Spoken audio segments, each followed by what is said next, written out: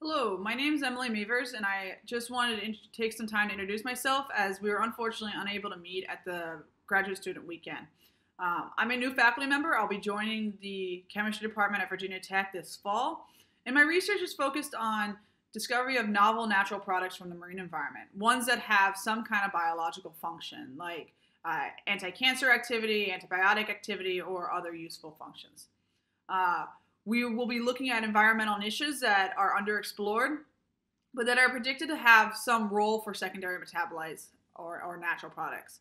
The one particular environmental niche that we'll be looking at is marine egg masses, as they're laid in unprotected environments, but they're not preyed upon by predators in the area.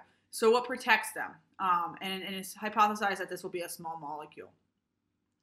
Techniques that my lab will be using is field work, culturing, microbial culturing, then NMR, mass spec, chromatography, a little bit of synthesis, and some more bioinformatics and sequencing.